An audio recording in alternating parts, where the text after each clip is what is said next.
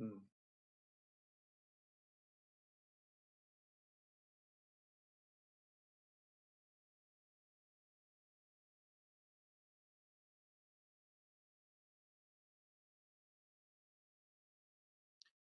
So today we're going to continue our discussion on concentration inequalities. As I said previously, they're very useful in going from uncertainty to near certainty. So they help us, on the one hand, work with a branch of algorithms that is called that are called random algorithms. It also help us estimate and control and understand how machine learning models will behave on new data, how they will generalize. So all of these techniques are very important to understand, and as we go through them, I will make the connection. And today we're going to talk about a specific one, the Chebyshev inequality. And we are building off our previous discussion on the Markov inequality. So just to remind us, the Markov inequality is applies when the random variable is positive and given some number that is positive again, then the probability of the random variable being bigger than that number is the expectation over that number. Okay, we talked about it. We talked about it in one of our previous meetings. Okay, so what is the Chebyshev inequality? It's just an application of the Markov inequality to the variable x minus the average. So if we take the absolute value of the variable that we started with minus the average, and now we're not assuming anything about the random variable, anything in the sense that we're not assuming that it's positive. But because we're taking the absolute value, this is positive. So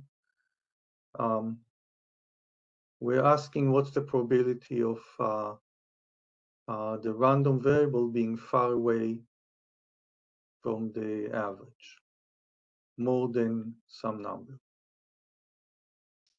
And this is exactly the same as the probability that the square is greater than the square of A.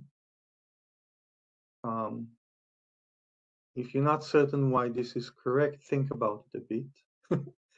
And then but now this variable on the left is a positive variable.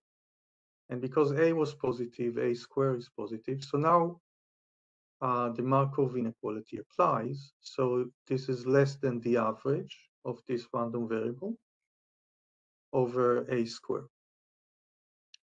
But the average of the distance of the variable from the average is the variance. So this is equal to the variance. That's actually the definition of the variance over A squared. So that's the Chebyshev inequality. So the Chebyshev inequality tells us what's the probability of the variable, again, a concentration inequality, of the variable being far away from the average. We are bounding it using the variance. Now, in cases where our samples becomes bigger and bigger, we expect the variance of variables to become smaller and smaller. So that way, we're going to get better and better bounds on the desired distance, that's how we transfer from uncertainty to certainty. We're getting better and better bounds because we are taking samples that are of greater and greater size. And we want to be able to quantify that process. So here on the right, I'm giving an example. So you can see how I connect the size of the sample and how well the bound is on the probability of the random process not representing the average, the absolute average. Okay, so assume we have n random variables that are independent, and each one of them, it's like a flip of a coin with probability p. We get one side, with probability 1 minus p, we get another side. So that's our assumption, and we look at the random variable, which is the average. So we are interested in the average and variance of this random variable, and we see that n here comes to play, and we want to see how we utilize it to get the concentration that we desire for bigger and bigger samples. So that's what we want to see in an example, in a quantitative example. So the average of the random variable is just p, because when we say that one side we call it 1, the other side we call it 0. So with probability p we get 1, with probability 1 minus p we get 0, so the average is p. And the variance is always, so this is one definition of the variance, but if you can see that this is also an equivalent definition.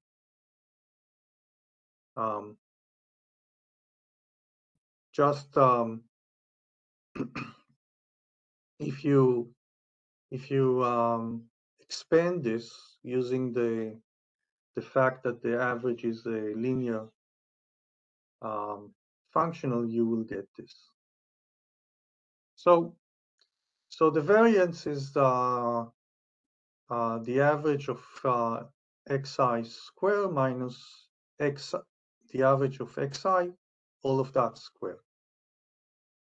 Now, the average of xi is p, so here you get a p square. But the average of xi square is 1 square times p, 0 square times 1 minus p.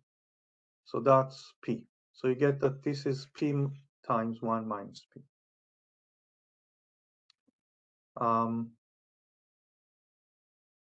Okay, let me stop here for a minute. Any questions or comments up to now? Is the calculation clear up to now?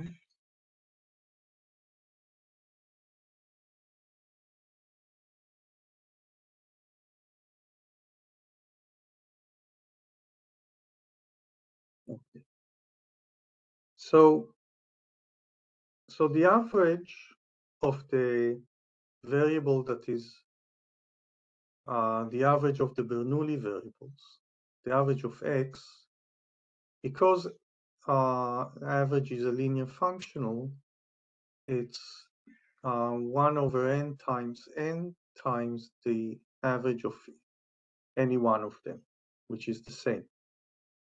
So you just, if you take the average of all of this, 1 over n goes out. And then because it's linear, the average sign goes in. And it's n times 1 of, because the average of each xi is p. So it's n times p. So n over n is 1, so it's p. And the variance behaves slightly different. because it's, so the variance squares the constant, so you get a square of the constant. And then because it's independent, you get n times the variance of xi, but n over n squared is 1 over n, and times the variance, which is, we calculated it here, it's p times 1 minus p. So this is the variance, and that's the crucial point here. So you see the variance of the variable becomes smaller and smaller as the sample becomes bigger and bigger. It's more concentrated. So the average is the average of x. The variance is the average distance of from the average. That becomes more and more concentrated. It goes to 0 as n goes to infinity, as the sample grows. Now we want to formalize, using the Chebyshev inequality, we want to formalize how big n needs to be so that this probability is going to be very small. Okay? So, so imagine that a is a small number, and we're asking ourselves, the question that we want to answer is how big n should be, the sample should be, so that this probability is going to be small. This is our epsilon here. So from the Chebyshev inequality, this is less than or equal to the variance over a squared. But the variance we just calculated is this. So we get that it's equal to this. P times 1 minus p over n times a squared. So this is what we wanted. We wanted the size to occur here. Now this is the crucial, interesting step. So we say, okay, we want epsilon to be small. Think about it, 1 as 1 over 100 or 1 over 1,000, whatever you want to choose. Now you can say, okay, this is my condition. I want epsilon to be bigger than this, which is going to be bigger than the probability. So we are bounding the probability of the undesired event, where the average is going to be far from the real average. The empirical average will be far from the real average by more than an A. So we get this condition here, and now if we just rearrange it a bit, we see that n needs to be bigger than that. That's the crucial thing. So we can actually say how big n should be in order to control the probability of the undesired event, which is the empirical average being far away from the real average in a certain extent. And that's what we want. That's the type of process that we want in order to control the behavior of random algorithms, or in order to be able to generalize how machine learning models will behave.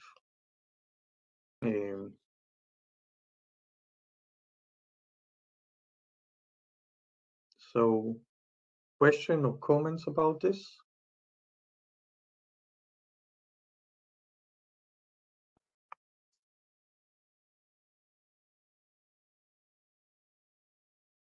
Is this intended to be used to adjust the weights in the nodes, Eitan? Is that where you're leading with this?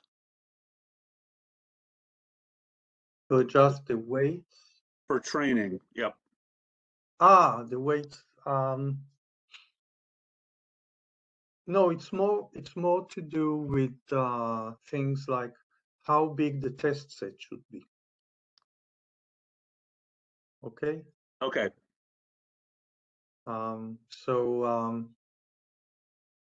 We will see that there's connections between the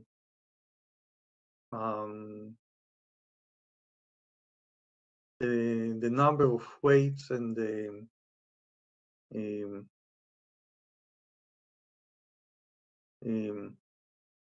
how much data you need in order to train well. Yeah, you're just trying to get to an adequate sample size, right? Yeah. So there's two aspects to your question. So the number of weights has to do intuitively with how complex the model is. Okay. Now, the more complex the model is, and that's very intuitive at this point, the bigger the sample needs to be for training and for testing. Okay? So there's an interrelation between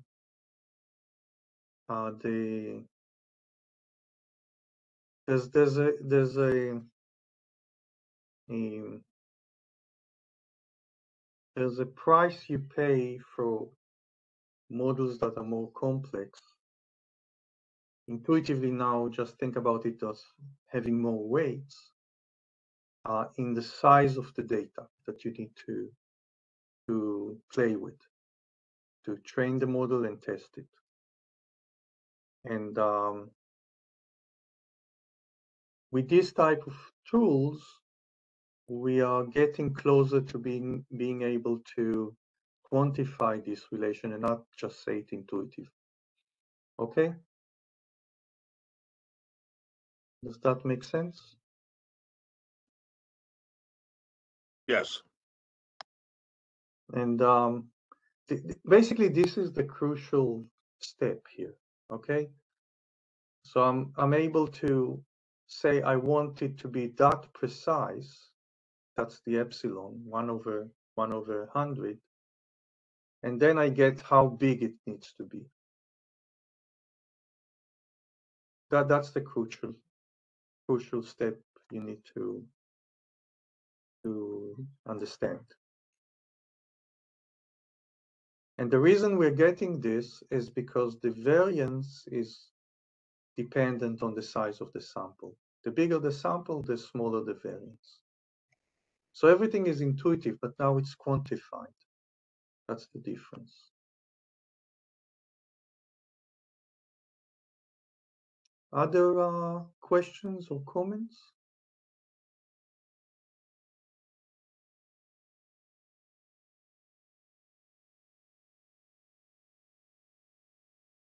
What is the in the final answer there? It says P and then brackets and then some value minus P. What, that's not N though. What is that? No, one. 1. Okay. Thank you. Yeah, that makes sense. Yep. Yeah, it's here. It's better. You see. Yep. Now I got it. Thank you.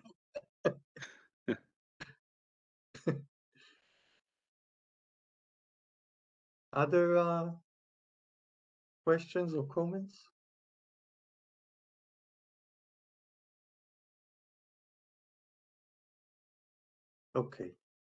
Okay, so thank you very much for joining, and we'll continue later on. Thanks. Thanks. Bye-bye.